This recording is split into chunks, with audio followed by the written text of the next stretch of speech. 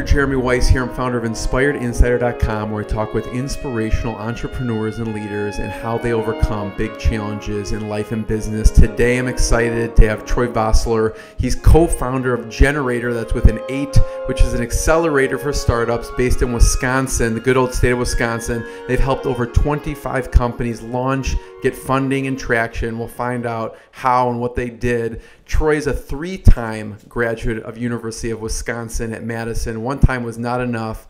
BA, JD, MBA. He's also founded the very popular apparel company Sconnie Nation, which I own some gear from, and extended the Sconnie brand by releasing Sconnie beer. Yeah, when I brought my newborn up, we posed her in one of the Sconnie. I mean, I didn't know it was you at the time, but one of the Sconnie little like onesie things. Yeah. So very cute. Thanks for joining me. Thanks for being a customer. Yeah, for sure. I have a question since it's Inspired Insider, which is, what's been the lowest point in how you push through those tough times, and then what's been one of the proudest moments? Yeah.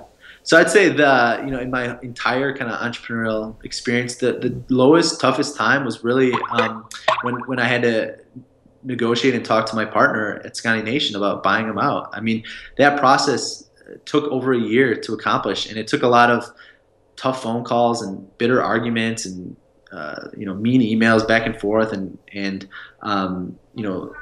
actual or veiled threats on both sides. And I think that whole process was unfortunate, and what was even more unfortunate is that I think had we taken advice we got earlier on, we could have avoided it either entirely or substantially.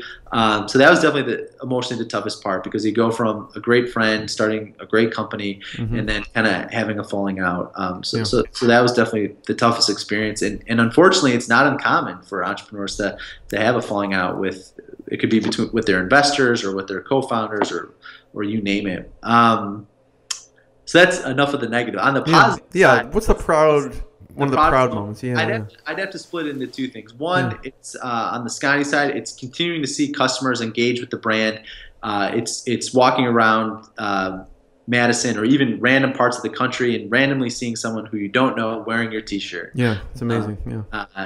It's a great feeling. On the Gener8top side of things, I'd say it's whenever our companies can have a positive outcome. So whether that's gaining more users, getting more traction, getting more revenue, more customers, or follow-on financing, it's when those events and those tidbits of good news come through. There's no better feeling as an accelerator manager than getting those pieces of good news. And really, I think it's a reflection of just the passion and hard work that the entrepreneurs that we're investing in, put into their companies, and they deserve to be rewarded. But actually, hearing that good news is always a great feeling. What I like to say is, within a portfolio, I think this is true not only for accelerators but venture capitalists and so forth. Managing the companies that are doing really great and great things are happening is a breeze. It doesn't take a whole lot of hard work. It's really the companies that are struggling more, that require more of your attention and more of your assistance. So all things, I'd love to have every company, being wildly successful, but again, unfortunately, we don't have that perfect crystal ball to predict these things. Plug some of the companies that are doing well so people can check them out. So you got to see Eat Street. That's eatstreet.com. So it's an online food court, online food delivery. So if you log into eatstreet.com, you can order Chinese food. They have an amazing story also. Yeah. Yeah, over 15,000 restaurants on their platform, growing at a great pace.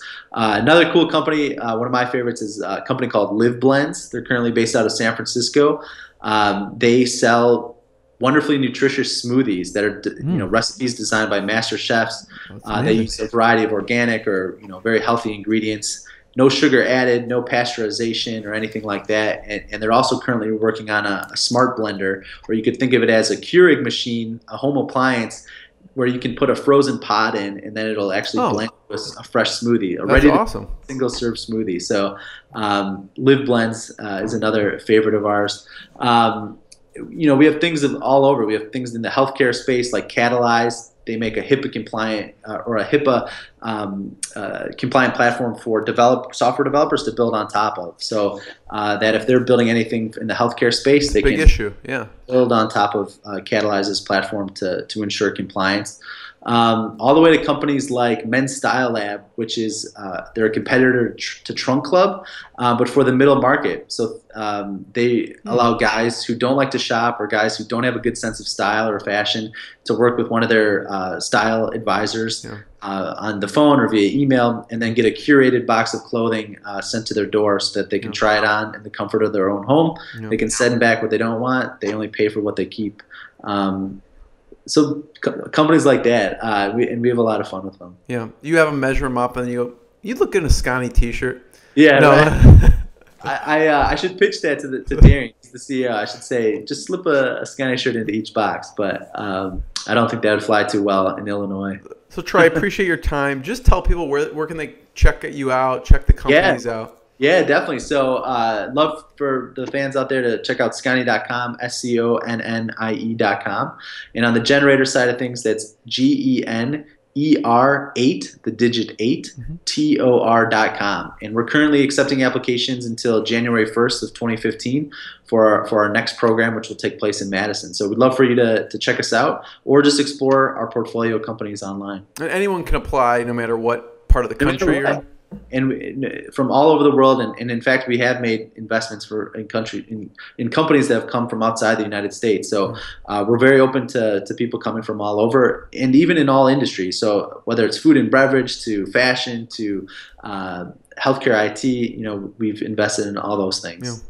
Troy, this has been fantastic. I really appreciate your time. Thank you so much. You got it. Thanks, Jeremy. I appreciate it. Take care. Bye-bye now.